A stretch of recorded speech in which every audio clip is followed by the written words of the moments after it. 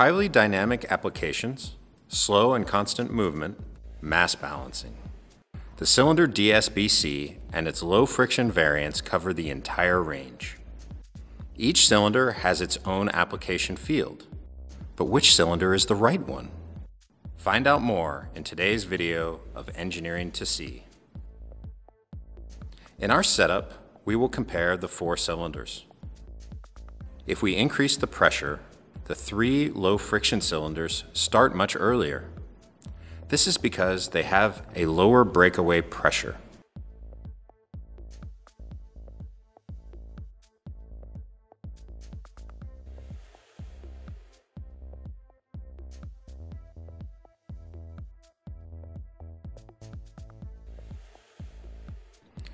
During the movement, they behave very differently.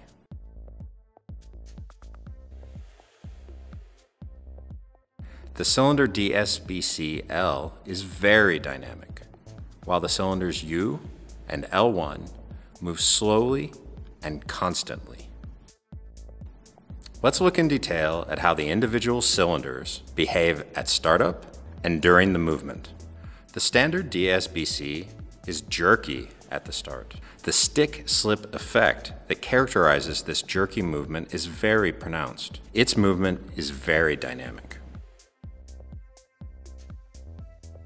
The DSBC-U starts very gently. Its movement is very undynamic.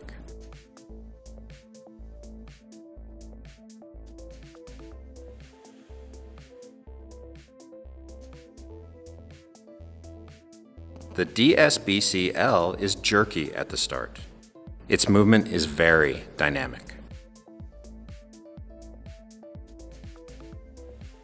The DSBC-L1 starts gently. Its movement is moderately dynamic. This cylinder has another special feature. It has hardly any hysteresis. This means that the friction is constant, independent of the working pressure. The same low force is therefore always required for the up and down movements, as well as for fast to slow movements. Let's take a closer look at how the cylinders are designed. The DSBC Standard cylinder has a different piston to the low friction variants. The standard cylinder has polyurethane seals, abbreviated PU, while the U and L versions use a friction-optimized fluoroelastomer, abbreviated FKM. The DSBC-U and DSBC-L have the same piston and the same seal materials. The only difference between the 2 cylinders is the grease. The DSBC-U uses a viscous grease. The piston is permanently suspended in the grease and therefore starts very quickly. The resistance during the movement remains relatively high because of the viscosity of the grease. The cylinder is therefore only suitable for slow movements. Brief interruptions and restarts do not pose a problem. The DSBC-L uses a thin grease. At rest, the sealing lips of the piston displace the grease and touch the cylinder barrel. It then needs more pressure to overcome the static friction, and the piston jerks when it starts to move. Once the piston is moving, the resistance is low. This makes the cylinder extremely dynamic. It has the lowest frictional losses during movement and therefore heats up less in high-frequency applications. The DSBC-L1 has a special piston with a single sealing lip. The grease viscosity of the L1 cylinder is between that of the DSBC-L and U. Having a single sealing lip results in a low breakaway pressure, good slow speed characteristics, and a relatively good dynamic response. It is optimized for mass balancing.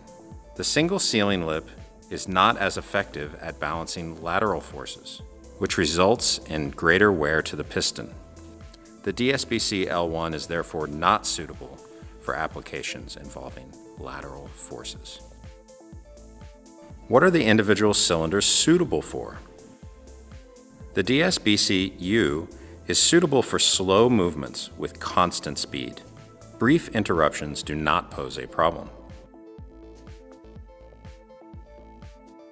The DSBC-L is suitable for all applications that require a dynamic movement at speeds greater than 50 millimeters per second. If the cylinder stops, the relatively high breakaway pressure means that the movement will inevitably be jerky when it restarts. The DSBC-L1 is suitable for oscillating movements and is optimized for load balancing. Up and down movements, as well as fast or slow movements, always need the same low force. This is used, for example, as a manual balancer in automotive production for positioning heavy yet delicate parts, also called a mass balancing or an air spring.